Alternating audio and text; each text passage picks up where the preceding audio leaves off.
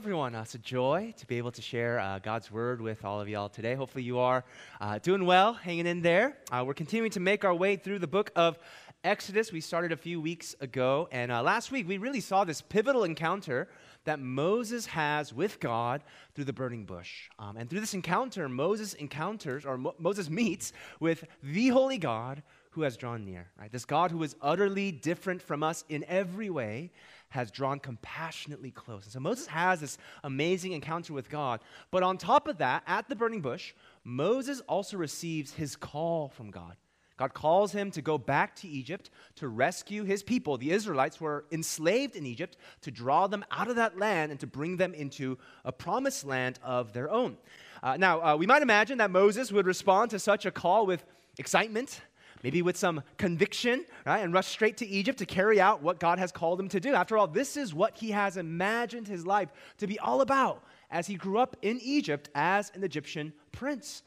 And furthermore, he just had this crazy encounter with God, the God of the universe, who showed up to him in this crazy way at the burning bush. We would imagine that Moses would be very excited to move forward with this call. But that's not how Moses responds. See, rather than being filled with excitement and conviction, Moses is actually filled with a lot of fear and doubt. He doesn't want to go. In fact, he brings up all these objections to God as to why he should not go. He feels overwhelmed by what God is calling him to do. And maybe we can relate to that as well. Right? Maybe like Moses, we too can feel like God has called us to things that are just too much. Maybe God's called you to a particular family situation where it is overwhelming and you just don't want to do it. Maybe God's called you to a particular vocation and it is stressful. Maybe God's called you to particular responsibilities and it feels like it's too much. Maybe God's led you into some difficult, challenging circumstances and seasons. Now, sometimes when God calls us, we'd much rather not pick up the phone. And yet God does call. And very often he does call us into situations and vocations and opportunities and relationships and seasons and circumstances that do overwhelm us. And so how should we respond when God calls? Right? What's the appropriate response to the call of God on our lives? Well, that's what we're hoping to explore as we go through our passage for today. And so if you have a Bible with you, if you want to turn with me to the book of Exodus. Exodus is the second book that we find in the entire Bible, so hopefully it's a little bit easy to find. But today we'll be looking at Exodus chapter 4, the entire chapter. And as we kind of make our way through this chapter, we're going to see two major ways we are to respond to God's call in our lives. Two ways we ought to answer the call of God. Two things. And so the first thing that we see here in our passage is that, number one, when God calls, we are to confidently trust in God's provision. Confidently trust in God's provision. When God's call on our lives fill us with fear, with doubt, with anxiety, when it overwhelms us, we need to trust that God will graciously provide us with what we need to carry out his call. He will not leave us empty-handed. But whatever he calls us to, he will most certainly carry us through. Right? And we see this in our passage. See, after God calls Moses to go back to Egypt, again, Moses brings up all kinds of objections and excuses. And we already saw some of these last week, right? When Moses asks God, who am I and who are you? Well, in this passage, in chapter 4, Moses just kind of ramps up the excuses to an even greater level. And we're going to see kind of three big excuses, three major objections that Moses brings up to God's call. And as we kind of run through them, maybe we might recognize our own objections to God's call. But hopefully, even more than that, hopefully we will recognize God's response and provision even in light of our objections. And so, first off, in response to God's call, Moses objects on the grounds of him lacking the right credentials. He says, God, I don't have the right credentials. He says to God that even if he were to go back to Egypt and tell the Israelites of this grand old plan to rescue them out of slavery, to confront the greatest empire known to human history by that point in time, the Israelites would never take him seriously. They'd just laugh at his face and tell him that he's crazy. I mean, imagine, like, here is this random old dude who has come wandering in from the desert. And you say, hey, God has met with me. He spoke to me. He's called me to lead you out of slavery. Trust me. Follow me. Like, no person in their right mind would choose to follow after such a guy. I mean, maybe if Moses was a general or a politician, maybe if he had stuck around as an Egyptian prince, maybe then the people would believe him and he would have the right kind of credibility. But this just doesn't make sense. Right? Moses is a nobody who's been gone for a long time. He doesn't have the right credentials. And so Moses is not sure if people would even be down to follow him, right? Take a look at what he says in Exodus 4:1. This is his first objection. I don't have the right credentials. It says this, then Moses answered. He's talking with God at this burning bush scene still. Then Moses answered, but behold, the Israelites will not believe me. They will not listen to my voice, for they will say, the Lord did not appear to you. How can we trust someone like you, Moses? Here, Moses really struggles to embrace his call because he feels like he lacks credibility. He feels illegitimate in the eyes of others. He looks at his resume and he wonders if he can ever win the approval of his fellow Israelites. And maybe we can relate to that as well. And maybe we feel like we lack the right credentials because of our family background. Right? We have all this family baggage that seems to kind of follow us wherever we go. And whenever people bring that up, it kind of fills us with shame. Maybe we feel like we lack the right credibility we need because of our age. Maybe for some of us, we feel like we're too young. People say, hey, you're too inexperienced, you're too naive, you're too idealistic. Or on the flip side, maybe we feel like we're too old. And people say, hey, you're past your prime. Hey, your best days are behind you. You're washed up. You don't have anything to contribute. Or maybe we feel like we lack the credibility we need because of our past failures. And maybe we feel like we're only known for our mistakes and people will never see anything beyond that. Perhaps in these ways, we feel like we lack the right credentials. And so we feel afraid to step into God's call on our lives. But here we see that God validates those whom he calls.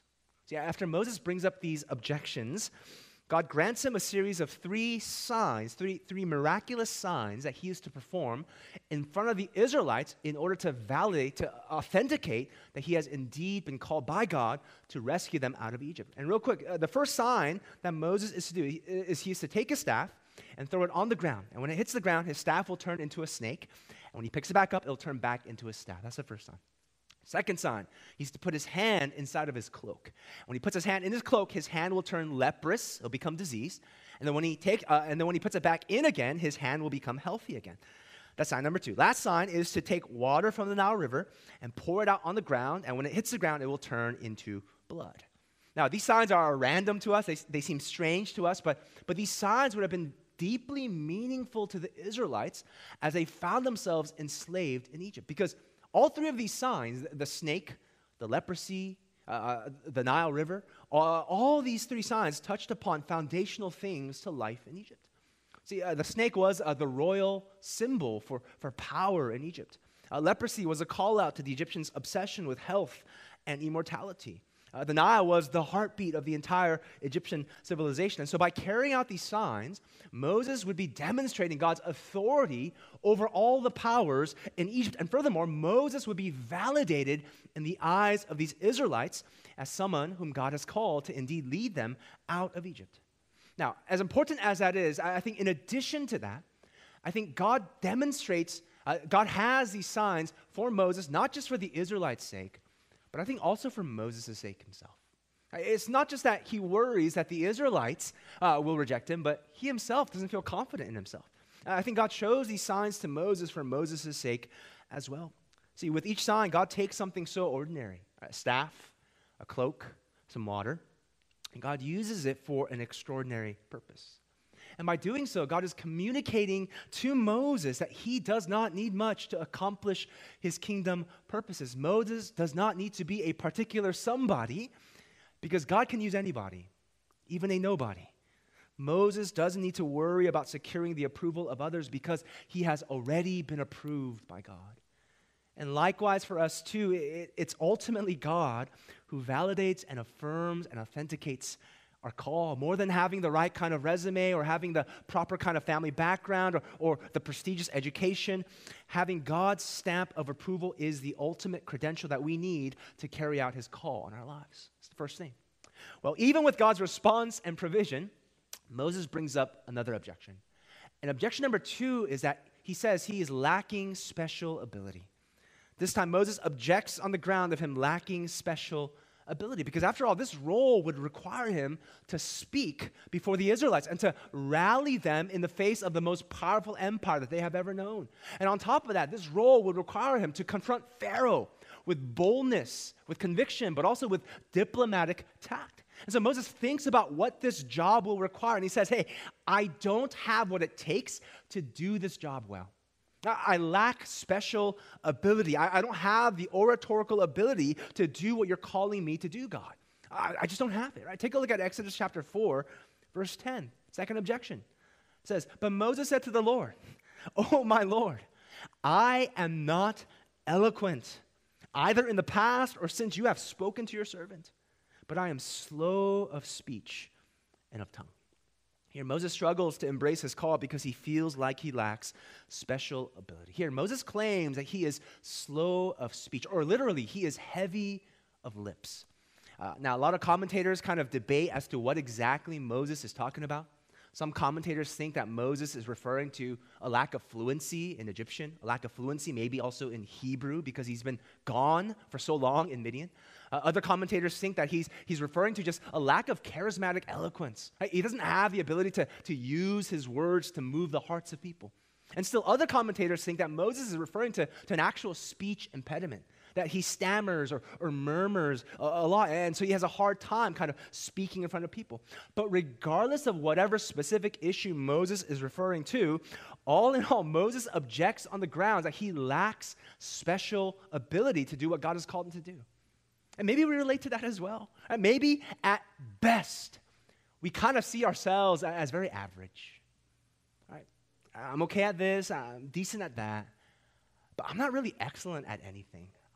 Or maybe on our more discouraged days, honestly, right, we feel like we literally have nothing to offer. I'm trash. I'm useless. I literally have nothing to give, nothing of value to provide. And on top of that, we can't help but to compare ourselves to others. Man, I'm not smart like her. I'm not creative like him. I'm not bold like that person. I'm not charismatic like that other person. I'm just an ordinary person. What use would God have what use would God have for someone like me? And we object to God's call on our lives because we feel like we lack any special abilities. Well, that's what Moses does. But God reassures him that he doesn't need someone with unique talents or skills. He's not limited by our limitations. In fact, he can powerfully work through our weaknesses and shortcomings. See, God responds to Moses by asking him, hey, Moses, who made man's mouth? Like, who makes him mute or deaf or seeing or blind? Is it not I, the Lord? Translation, Moses, don't you know that I'm the one who made your mouth? Don't you know that I already know that your speaking ability is not a surprise to me? I'm still calling you to go and speak before the people and before Pharaoh. And furthermore, I can work through your mouth.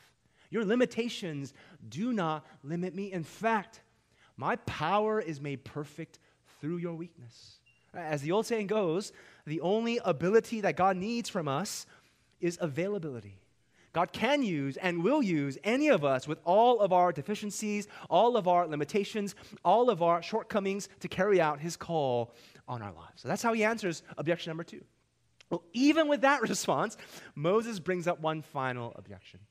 And this time, Moses objects on the grounds that he is lacking secure confidence. After all this back and forth, Moses straight up says, God, I don't want to go.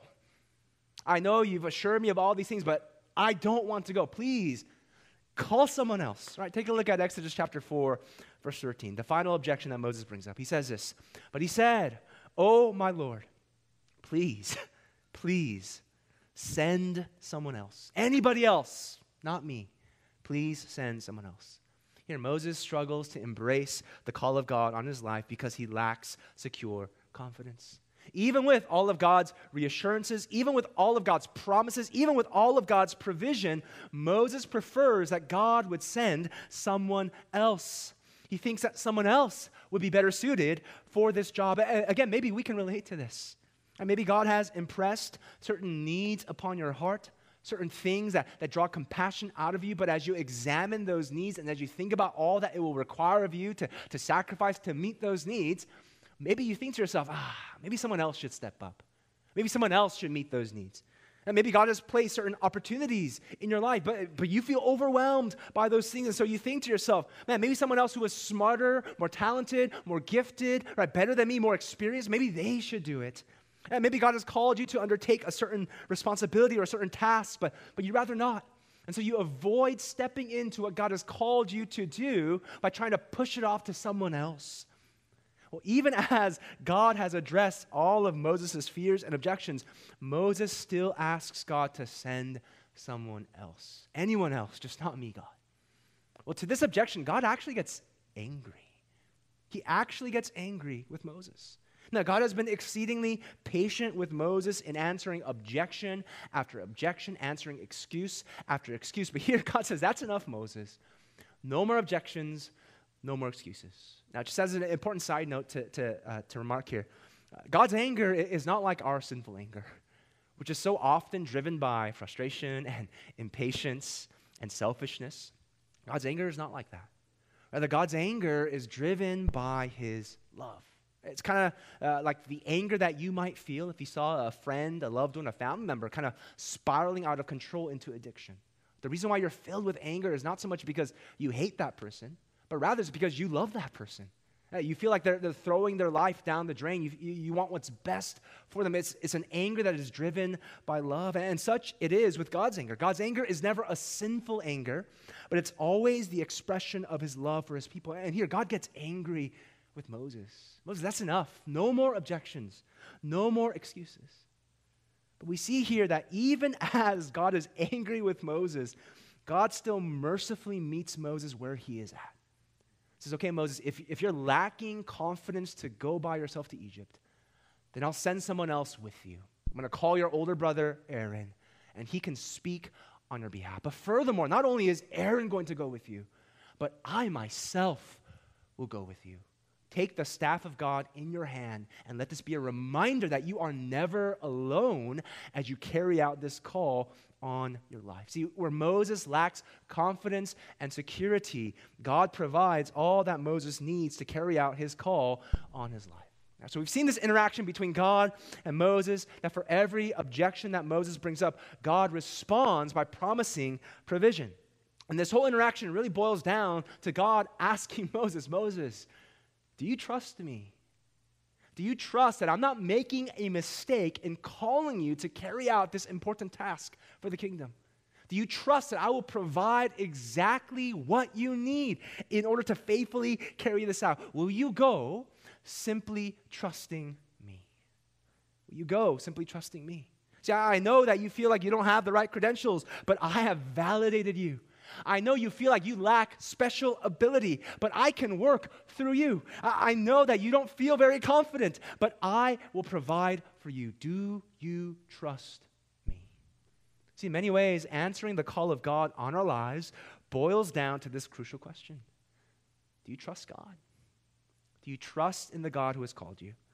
And so if we want to rightly respond to God's call on our lives, we have to trust that God will provide all that we need to fulfill the calling he has placed on our lives. He will not send us out empty-handed, but whatever he calls us to, he will most certainly carry us through. We can trust in him.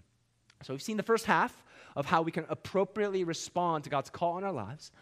But there's another part to rightly responding. And the second thing that we see here in our passage is that when God calls, we are to wholeheartedly obey God's commands. Wholeheartedly obey God's commands. When God calls, we're to follow through with what he has called us to do with a sincere commitment. We're to respond with wholehearted obedience to the call of God on our lives. And we see this here in our passage. See, as Moses moves forward with the call of God, he's met with God in the wilderness, and things seem to be moving forward. He goes back home, he packs up his stuff, he takes his family, his wife and his sons, and he starts making his way over to Egypt. But as he's making his way, something very strange happens as he's going over to Egypt. As things seem to be moving forward, a very strange incident takes place. It's definitely one of the weirdest stories in the book of Exodus, perhaps even in the entire Bible. Let me just kind of read this for us and then unpack together what's happening here. If you skip down to Exodus chapter 4, verses 24 to 26, it says this. Now, at a lodging place on the way, again, Moses is moving to Egypt. He's brought his wife, his sons. He's at a lodging place to rest. At a lodging place on the way, the Lord met him and sought to put him to death. Then Zipporah, this is Moses' wife, then Zipporah took a flint and cut off her son's foreskin and touched Moses' feet with it and said, "Surely you are a bridegroom of blood to me." So he let him alone. It was then that she said, a bridegroom of blood because of the circumcision. All right, so this is a very strange story. If you grew up in the church, you probably never heard this story in your children's ministry or whatnot. Very seemingly random story that kind of interrupts the flow of this narrative. Because again, after this encounter with God, it seems like Moses finally gets it. God's answered all of his objections. He's met all of his excuses. And now Moses is making his way to Egypt to fulfill God's call on his life. And as he's going, this strange thing happens where God meets him at this lodging place, and he's now seeking to kill Moses. Again, this is the guy that God himself has called to do his work in Egypt. Like, what in the world is going on here? Now, a lot of scholarly ink has been spilled on this passage over thousands of years, and so there's not many definitive conclusions that we can say, and that's partly because the language, the wording in the original Hebrew is actually very vague. It's very obscure. But here are a few things that we can say about this passage, given the context. First, God seems to be very angry with Moses because he has not circumcised his son. Now, we'll talk about why that's such a big deal in just a moment. Secondly, God incapacitates Moses so that he is knocking on death's door. We're not told how, Moses is, facing death, but it seems to be like he's right at the edge of death. Now, God's aim here is not to harm Moses, but to teach Moses. After all, because if God wanted to, he could have struck Moses down on the spot, but he doesn't do so. So God's not really aiming to kill Moses here. Thirdly, Moses' wife, Zipporah, is somehow able to recognize that the reason why Moses is on his deathbed is because he has broken covenant with God. So she takes action, she circumcises their son, and that averts the crisis. Again, this is a very strange story. But in it, I think we learn the importance of wholehearted obedience. See, here, as Moses seeks to carry out God's call on his life, he needs to do so in line with God's commands. But sadly, he has failed to keep one of the most important commands that God has given to his covenant people, circumcision. See, back in Genesis 17, just to give a little bit more background here, when God makes a covenant with Abraham, who's the father of these Israelites, when God makes a covenant with Abraham, God puts forward circumcision as a sign of that covenant. And it says in Genesis chapter 17, verses 10 through 11, this is God speaking to Abraham. He says, "Now this is my covenant, which you shall keep between me and you and your offspring after you. Every male among you shall be circumcised. You shall be circumcised in the flesh of your foreskins, and it shall be a sign of the covenant between me and you." So this is this circumcision is the sign of God's covenant between him and his people. Now, circumcision, just a little bit more historical background. Circumcision was actually a pretty common practice in the ancient Near East during this time. Israel was not necessarily unique in that regard. But here's where they were unique. See, for other nations, for other cultures, circumcision was mostly a puberty rite that would signify fertility. And so very often, it would be when a guy was transitioning from childhood to manhood that he would be circumcised, and it would be a symbol for him being ready to bear children, ready to have children, ready to start a family of his own. But for Israel, it held a very different meaning. See, for Israel, circumcision was conducted on baby boys on the 8th day after their birth. And so, as such, it was not a symbol for fertility, but it was a symbol of consecration. It was a symbol of dedication. It was symbolic for cutting away any other ties of allegiance and being fully devoted to God. As such, failure to undergo circumcision was equivalent to renouncing your own citizenship in the kingdom of God. Right? That's why it says in Genesis chapter 17, verse 14, God tells Abraham, "Any uncircumcised male who is not circumcised in the flesh of his foreskin shall be cut off from his people. He has broken my covenant." See, God takes seriously this practice of circumcision as it relates to the covenant he has made with Israel. Now, here's where the irony is. God has called Moses to go and rescue his covenant people, the Israelites, out of Egypt. But the problem is, as Moses is seeking to obey God, he has disobeyed one of the most important commandments that God has given to his covenant people. Even as he tries to rescue the covenant people of God, Moses himself has broken covenant with God. And that is quite the serious offense. See, by choosing to not circumcise his own son, Moses is in effect saying, "Hey, God, my son belongs to me.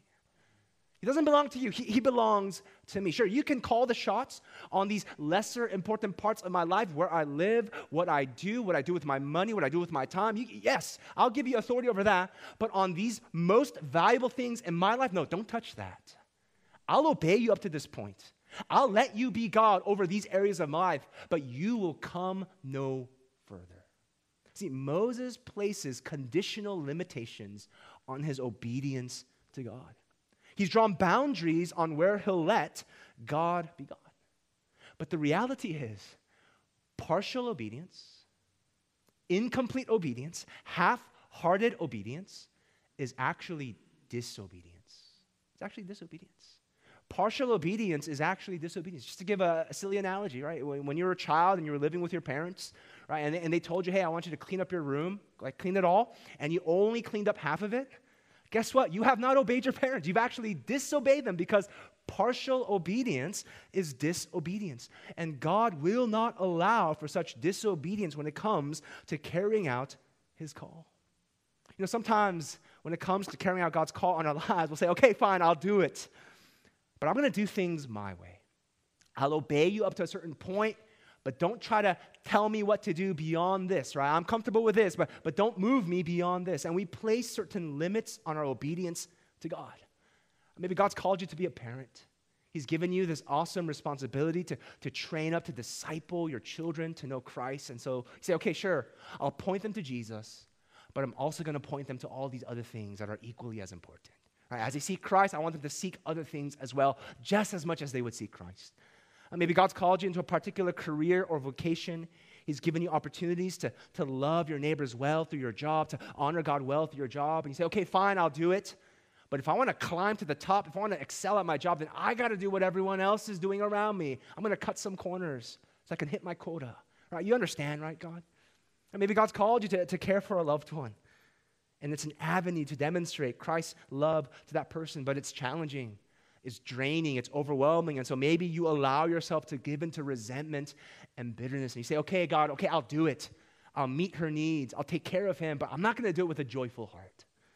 Or maybe God's called you to pursue certain things that will advance his kingdom, and those things will require sacrifice, but you draw the line at certain things. You say, okay, God, I will sacrifice, but when it comes to my family, when it comes to my money, when it comes to my comforts, when it comes to my hopes, my dreams, my retirement plans, don't you dare touch those things, because those things belong to me. Now, we can delude ourselves into thinking that we are carrying out God's call on our lives with partial obedience, but in reality, we're living in disobedience, because partial obedience is disobedience. You know, it's funny, I think so often we can think that the cost of obedience is so great, and it can be. God calls us to certain things that do require us to sacrifice, to give up our comforts, and the cost of obedience can be great. But here's the thing. The cost of disobedience is far greater. And the reason why the cost of disobedience is far greater is because when you disobey, you cut yourself off from experiencing God's call on your life.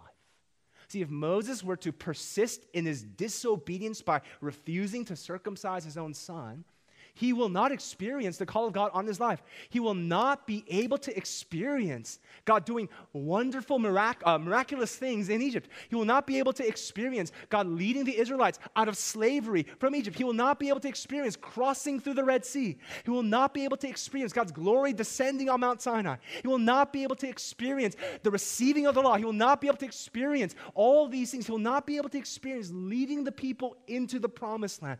Yes, while the cost of obedience may be great, the cost of disobedience is far greater. We cut ourselves off from experiencing the call of God on our lives. See, God calls us into obedience for our joy, but disobedience forfeits that joy. But thankfully, God offers us grace when we do fall into disobedience. See, our disobedience does not have to be our disqualification. And we see that with Zipporah. Man, she's the MVP of the story right here. After Zipporah, Moses' wife, wisely discerns what's happening here. As she takes decisive action to circumcise their son, God relents. Moses' life is spared, and his call is restored. See, there is grace available for us even when we fall into disobedience. And this act of circumcision actually points ahead to a greater grace that is ultimately made available for us in Christ. Right, see, Moses was saved by the shedding of blood from a son that brought him into right covenantal standing with God. Now, is that not a picture of the gospel itself?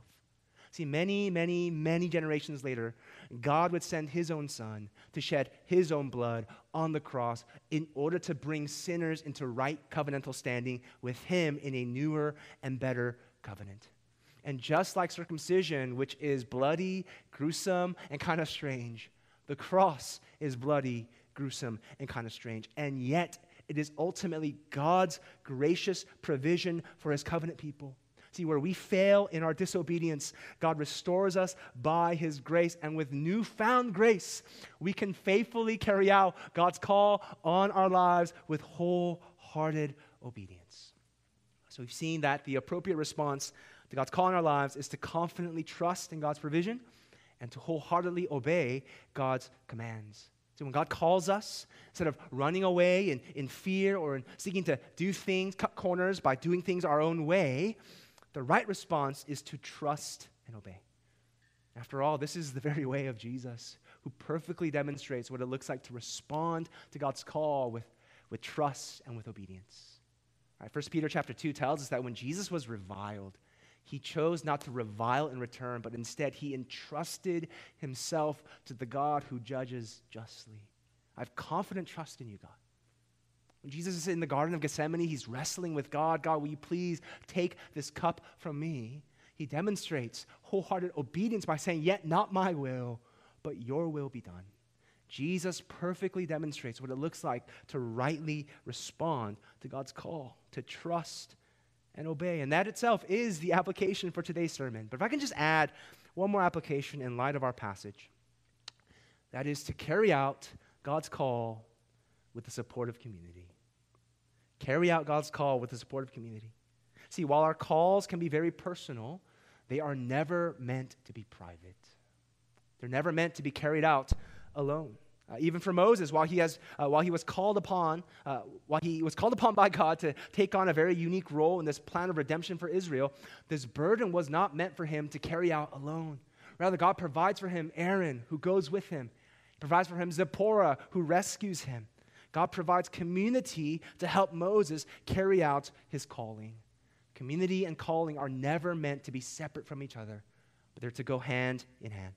So community helps us to faithfully carry out the call of God on our lives because it strengthens our faith so that we can trust God when we're prone to waver or run off.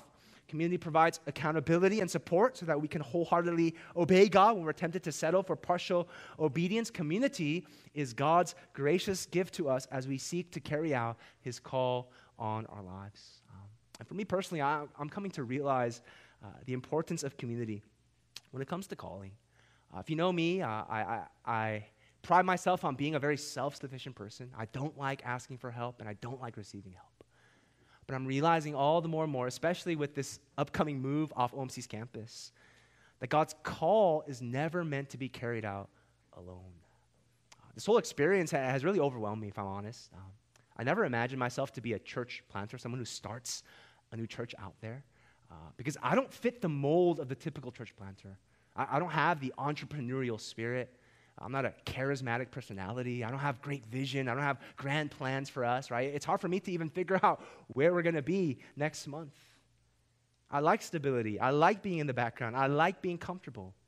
And so as God has made it clearer and clear that he's leading us off campus into this new season of ministry together, honestly, I've given all the same excuses as Moses himself, right? Lord, I don't have the right credentials. I'm too young. I'm too inexperienced. I've only been in this church my entire life. I don't know what it's like out there. Like, am I the right person for this job? I've said, Lord, I don't have any special abilities. I'm a pretty average pastor. There's so many better preachers than me out there, so many better leaders than me out there. I'm pretty middle of the road. Like, wouldn't someone else be a better fit for this? I said, Lord, I don't have secure confidence. I'm a planner to the T. I love to know exactly what's going to happen. And so it's bothered me to no end, realizing I don't know what's going to happen. What if we crash and burn? Sure, people might be excited initially to move off campus, but will they stay? Will we survive? Will we be able to make it? I've seriously wrestled with this role that I find myself in, and I've often contemplated if this is just a fool's errand. But what has kept me going is God's grace, particularly poured out on me through this community. Over the past 6 months, I've received more encouragement than I can keep count of. Text messages, emails, phone calls, visitations. People just reminding me of God's faithfulness. I've been the recipient of countless prayers. So many people who have prayed for me, for Jen, for Caleb, for this whole process. I've seen people step up to serve in all kinds of ways. I've seen God stir conviction and excitement in the hearts of others. I've been reminded of God's ongoing faithfulness through this church. There's no way I would be doing this apart from God's grace shown to me through this church. And I'm reminded again and again that God's call is never separate from God's community. As a family chapel, as we seek to faithfully carry out the call of God on our lives as parents, as employees, as friends, as neighbors, as students, in all the various ways that God has called us, would we support one another, encourage one another, pray for one another, rebuke one another, challenge one another, do this together, because God's call and God's community always go hand in hand. Let's do this so that when God calls, we would help each other respond by confidently trusting in God's provision and by wholeheartedly obeying God's commands. You can bow your heads with me at this time. We'll spend some time in prayer and reflection as we respond to God's word together.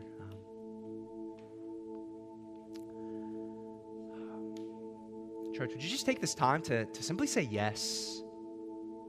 Simply say yes to God. To say yes to his call on your life. To say yes to his invitation to trust, to obey. Would you ask God for the grace and support from community to faithfully carry out what God has called you to do? And as you do that, would you also pray for the people around you? People who may be struggling to carry out God's call in their lives? Would you be their support? Would you be their encouragement? Would you be their prayer partner? Would you be their reminder of God's faithfulness? That they too can trust God and obey God. Let's take a moment to respond to God's word together as we spend some time in prayer. Let's pray.